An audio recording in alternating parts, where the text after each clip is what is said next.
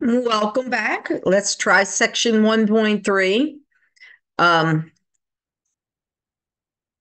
1.3, let me move my drink here. 1.3 is about how we do sampling.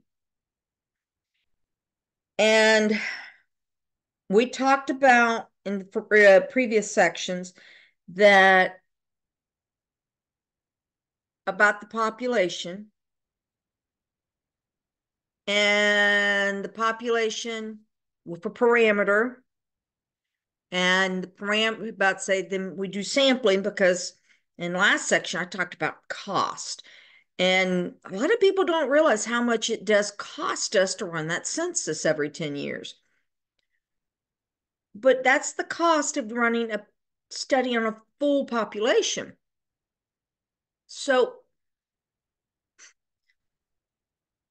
we do things by sampling.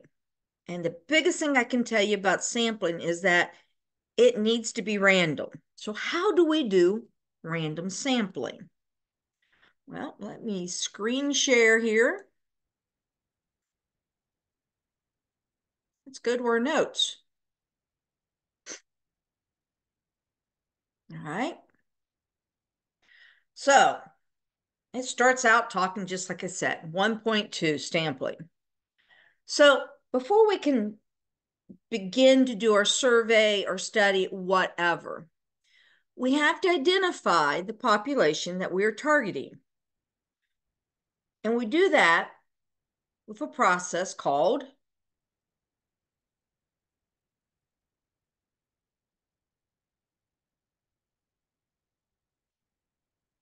like I previously mentioned, random sampling. I ain't in the mood for yellow to this time. Let's go a different pretty color. And random sampling, we use chance as much as possible to select individuals out of the population.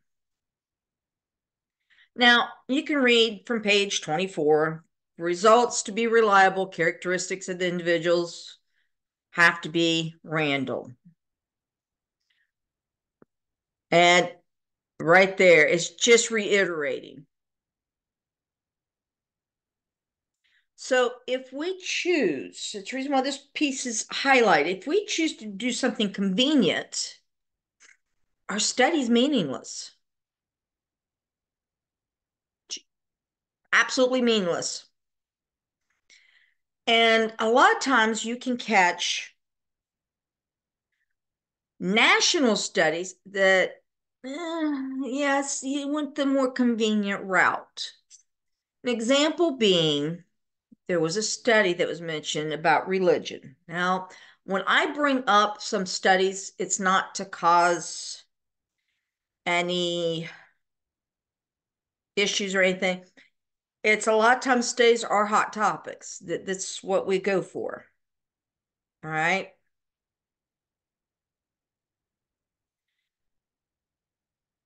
So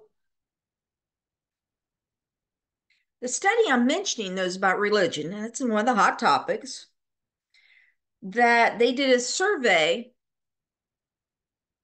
that showed that religion would be dead in 10 years.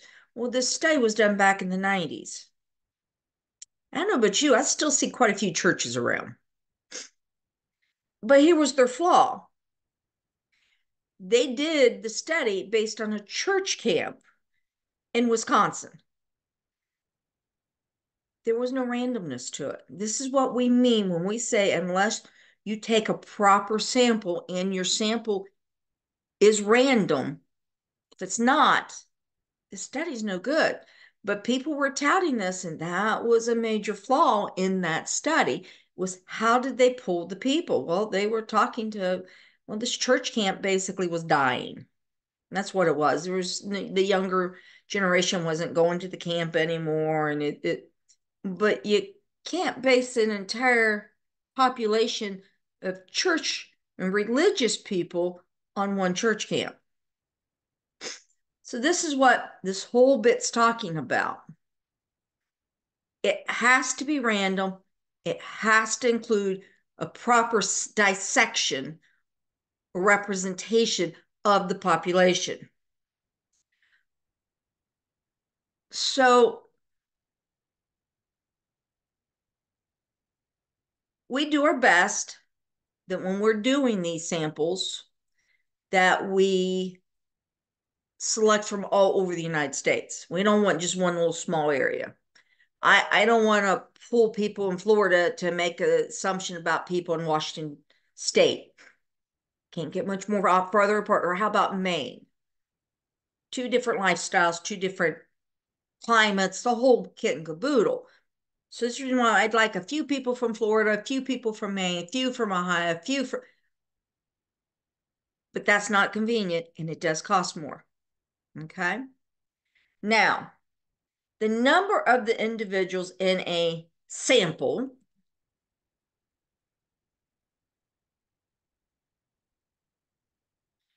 is always less than the number of people in the population. Now, some of you are probably sitting there saying, well, yeah, because it's supposed to be part of the population, but we actually declare it. Now, I want to talk about symbols. We have all sorts of symbols. If I use a capital N, that tells me the size of the population.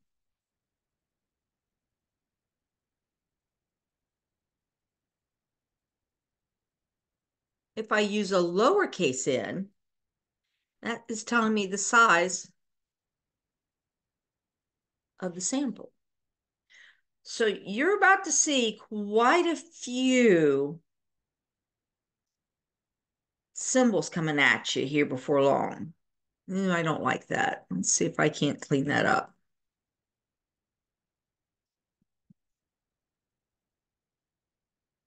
There, I like that a little bit better. But if it's a capital N, that's the proper symbol to tell people like me that, hey, I was studying a population. That's the size of the population. If I write a lowercase n, you tell statisticians, this is symbolic, that that was the size of the sample I took. All right. And that's what this whole little box is talking about. This whole box is this in a nutshell in the green. All right. So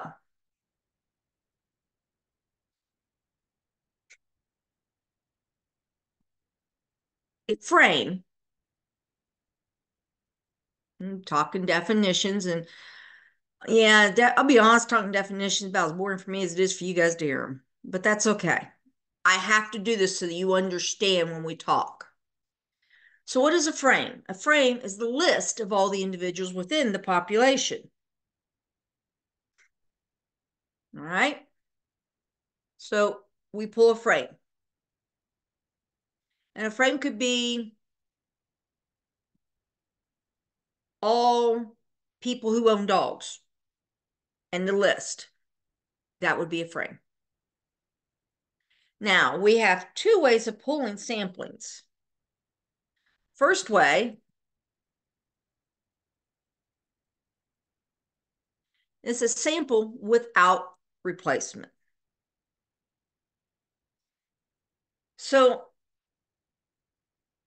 that is when we select something or a person or an object. And once we've selected and used it in our study, we do not put them back in the population. Thus, mathematicians really aren't real creative when we name stuff. You haven't figured out yet. So when we sample without replacement, it's like pulling a card from a deck of cards and not putting it back in the deck. All right. Or I sample with replacement.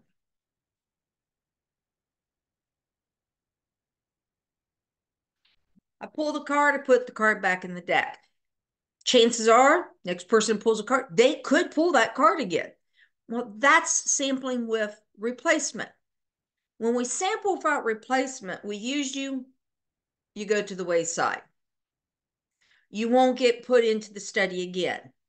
A sample with replacement, we put you into the study, we put you back into the study, we put you back in the study. Each time you get chosen, you go back into the group that could be chosen for the next round of the study. This is very common because we want to take as many samples as we can to make sure that we're looking for a nice representation of the population. And as long as it's random, the odds of you getting chosen more than once go on the slim side. All right. So let's talk how we can conduct a random sample. And there's more than one way. One, I can list all the reps because this is how I'm going to select 5 members of the House of Representatives to go to the president's lunch. Well, I could list all the reps and assign each rep a number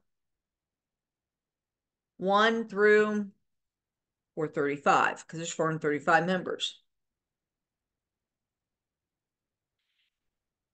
Then I draw the number out of the hat.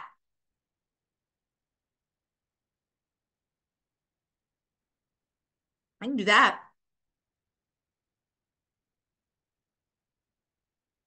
That's one way.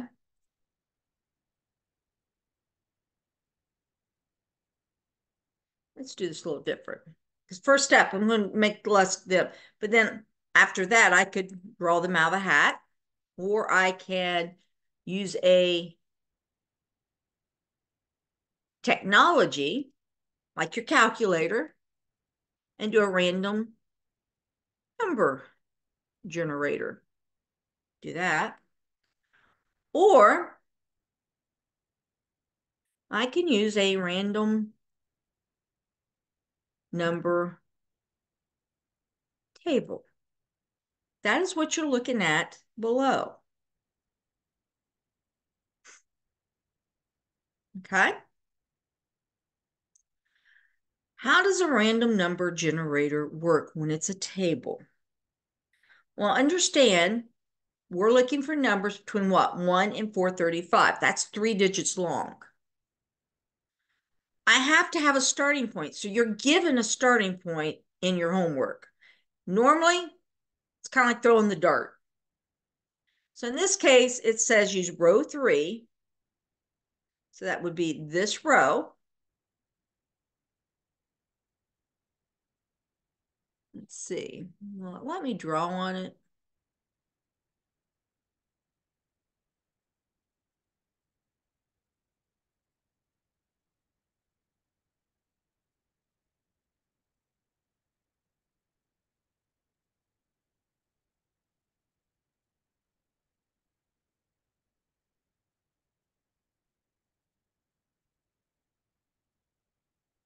Yeah, I don't think I can. I was hoping I could.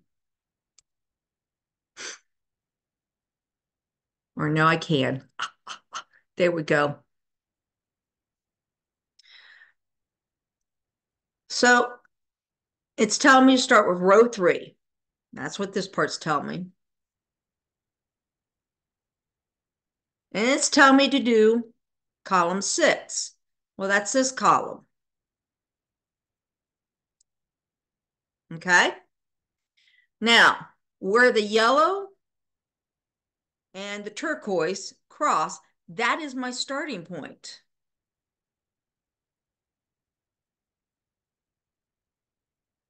Right there's my starting point.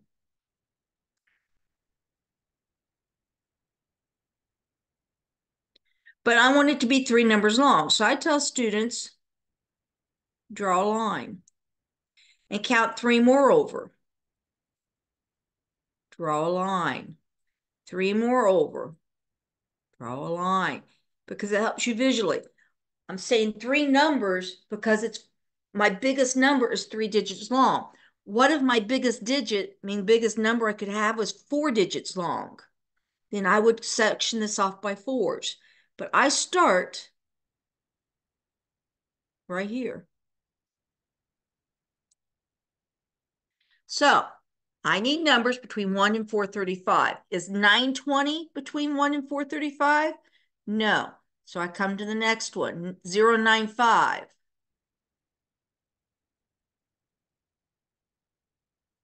That is between 1 and 435. 539, no. 971, no. I start to the back to the top. This is the reason why I said section it. Go ahead and draw the line straight down. 481 would be the next one. No. 982, no. 677, no. 593, no. 386. There's another one that's between 1 and 435.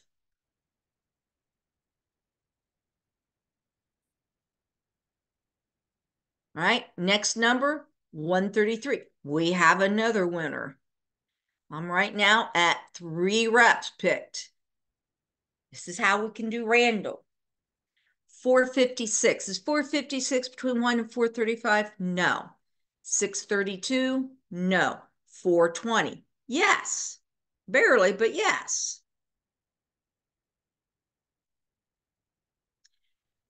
All right.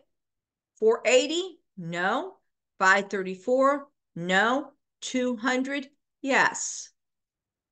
If I didn't have 5 yet, I would start back up here and give another 3 over and go 021. But I have 5, right? I have 5. All right. Not too bad.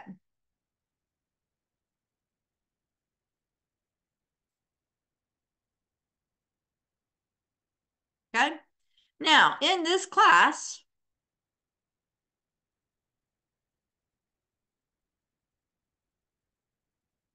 we're not going to be using R, but we will be using StatCrunch. Now, to do it in StatCrunch,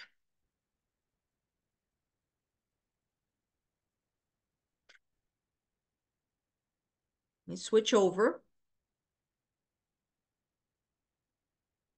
This is not exactly your class, but it's still a statistics class, so it really doesn't matter.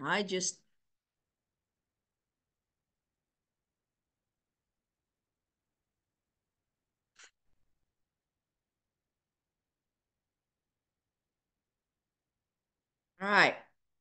So all I did is I went to my lab, open this, and then I'm going to come down here and I'm going to go to StatCrunch. StatCrunch website, second option. Open StatCrunch. Now, how do I do a random number generator in StatCrunch? It is data, simulate, discrete uniform, right? I want rows 5 because I want 5 members. I want them put in one column.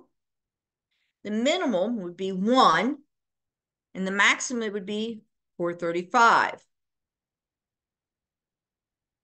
Right? I can leave that or I can stack it. But as it stands right now, I have to tell you a fixed seed because otherwise, think about it, it's a random number generator. If I don't use a fixed seed, each one of you guys would come up with a different list of 5. Now, officially, they tell you the seed should really be between 1 and 435. Well, I'm going to tell you it doesn't really matter. So that's 12, 12, 25. I'm just, right? And then we hit compute. All right, so there we go. We got 6 numbers.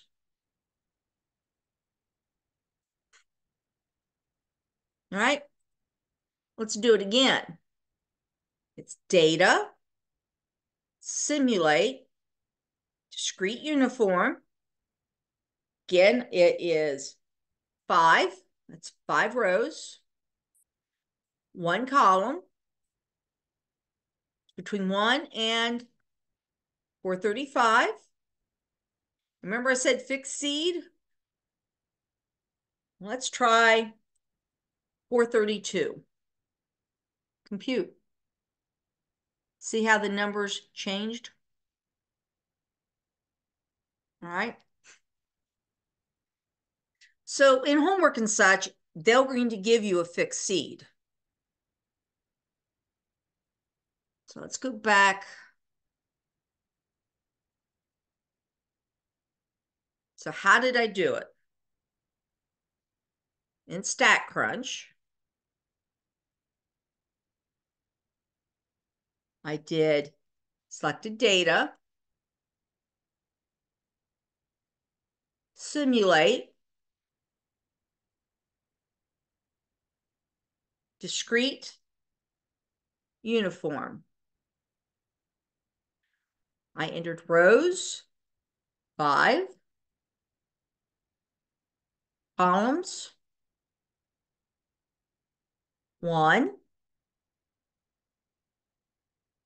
My min was 1. My max was 435 because I went between 1 and 435. And then I had to add a seed. And then compute.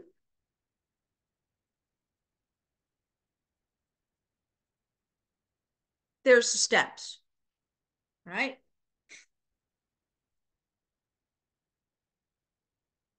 So here's a list of all 45 presidents. Again, how can I run a sampling of 8 presidents? I could do it via what? Pull a number out of the hat, the table, or let's do it with StatCrunch.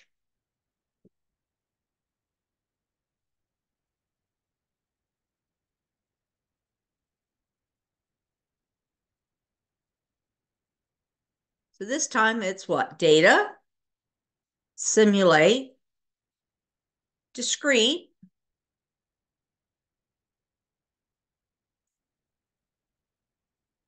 I want how many selected? 8. So that rows is telling you how many you're selecting, but I want to put them in all in one column. And it's between 1 and 45. I could actually do between 46, I'll be honest, because we do have a 46th president.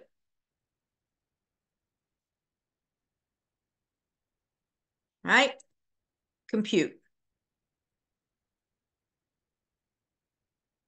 Okay.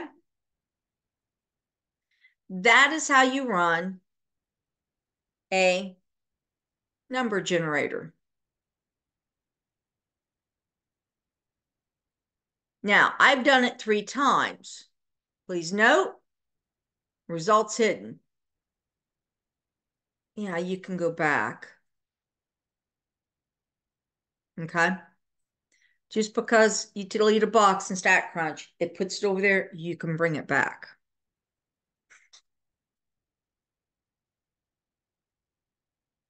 So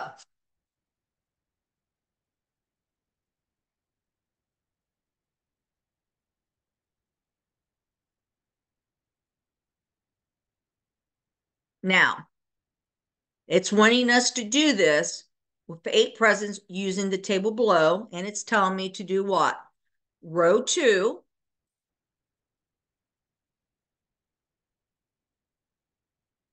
That's row 2. And it's saying column 4. So 1, 2, 3, 4. All right, so my starting point is where?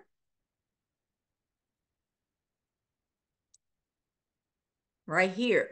Now this time it's between 1 and 45, which is 2 digits. The last time I did 3 digits. So this time, I'm going to section my table off in twos.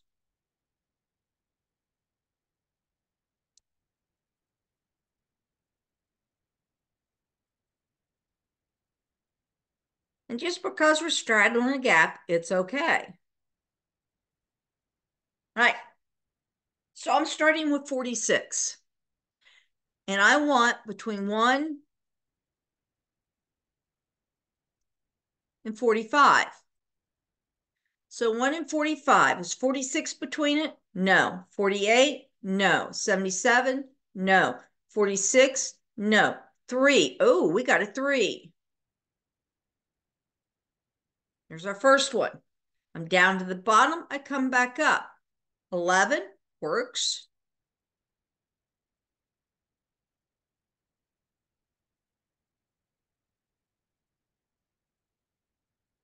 I'm trying to get some room there. All right, so 11 works. 64 does not. 92 does not. 9 does. All right, I'm up to 3.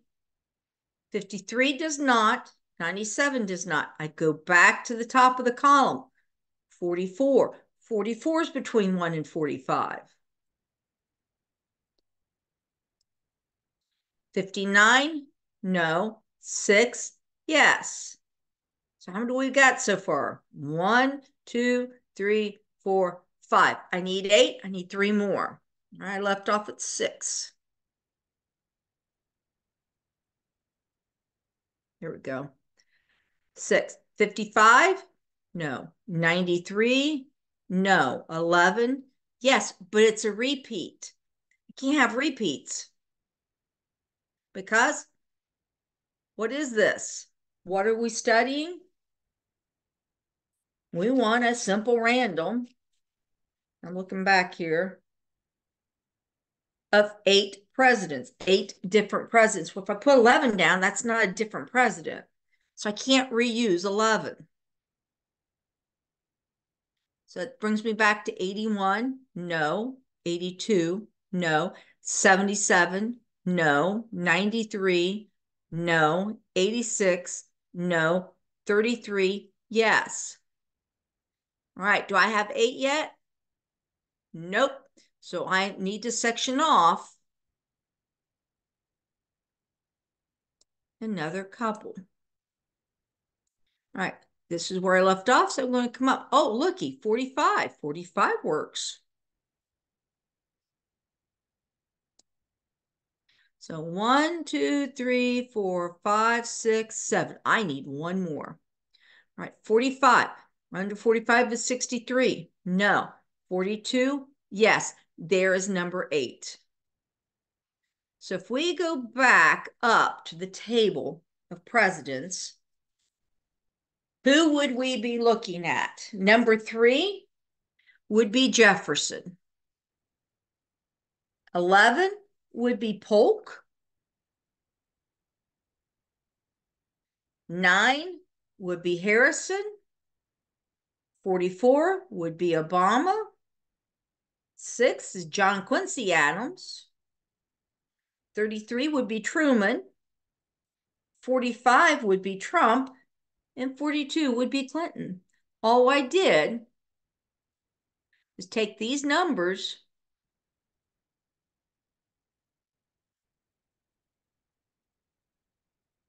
back to this table and matched them up. All right.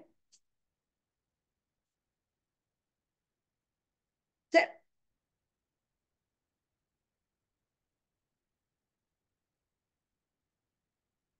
So, how are we feeling on this? Decent? Because this was section 1.3. This is how do we do random sampling? All right. It's also your first introduction into StatCrunch. StatCrunch you're going to learn to love. But that's it for this evening. Good luck.